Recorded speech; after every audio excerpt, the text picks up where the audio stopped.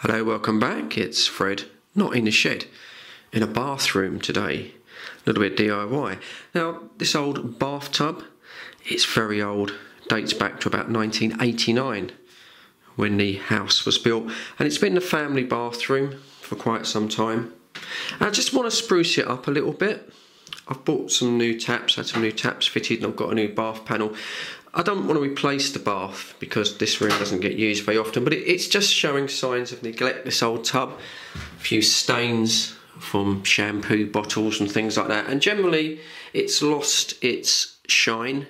It's got a kind of a matte finish. It's not very easy to see on the camera, but it doesn't matter how well you clean this with bathroom cleaner, it just doesn't come up particularly shiny anymore. So I've been looking around for something to re-energise it, if you like, and I found this. This is T-Cut Restorer from the Home. Works with UPVC, ceramics, enamel, acrylic, which this bath is obviously an acrylic, and yeah, it's always worked well on cars, and I've always had no problem restoring paint on the car, so I'm going to give it a go. I'm going to give the old tub a wide coat. Quite thin, the T-Cut, it's thinner than you'd normally get on a car, and really you just simply work it in a small area, a little bit of pressure, and very much like cutting paint on a car, you can feel when the product starts to bite into the surface, and then you know that it's cutting, it's doing its work.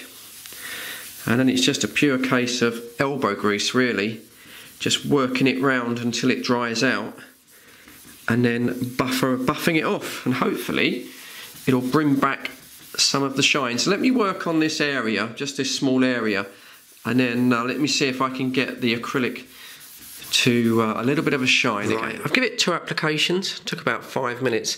It's a bit hard work on the old fingers. Now, just to give you an idea, this is the untouched corner, and I don't know how much is coming out on camera, but it's very, very matte and looking very unloved, and the same here.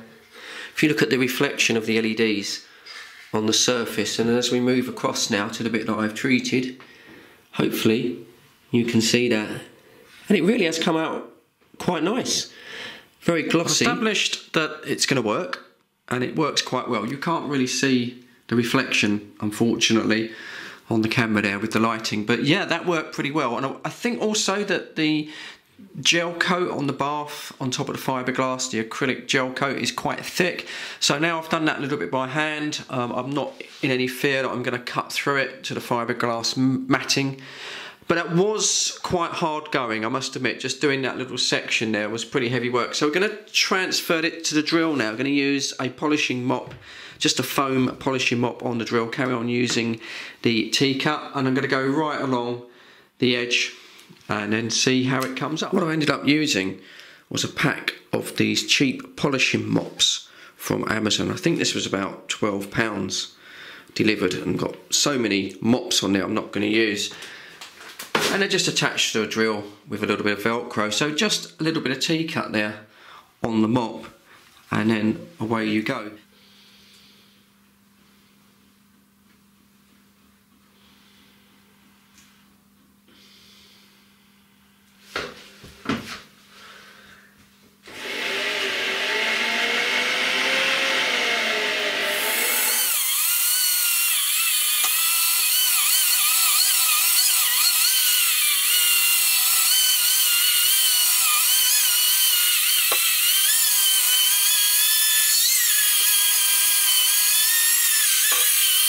That's come up, I wouldn't say it's like new, but that bit there, that's come up so much better.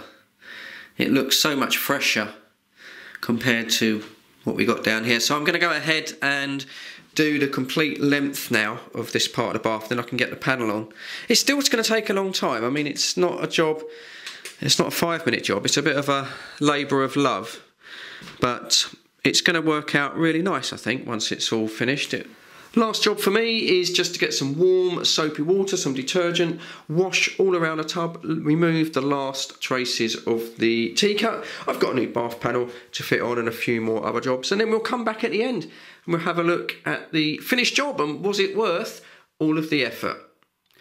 Right, it's that moment of truth. It's a bit echoey in here, I do apologise. Well, do you know what? for a bottle of home teacup. I'm very impressed how this old tub has come up. I do hope it's coming out on camera. I've switched the camera light on.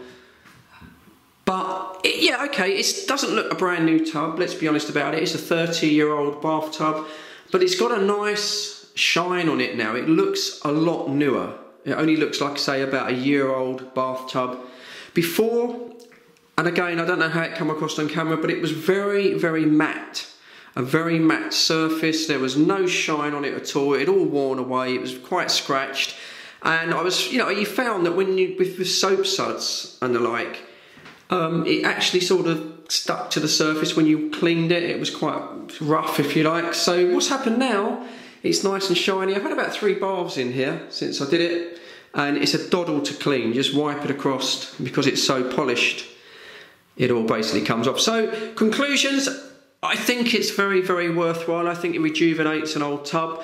Like I said when I was doing the polishing, it is possible that if you're an arm wrestling champion, you could do it by hand, manually. You would have to break it down into sections because it's quite a killer.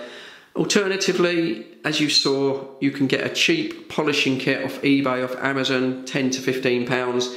Takes a lot of the hard work out. Certainly, that's the way that I would say going forward. But yeah, overall, I'm really, really impressed. It's revitalised this tub and makes the whole bathroom, in my opinion, look a lot fresher.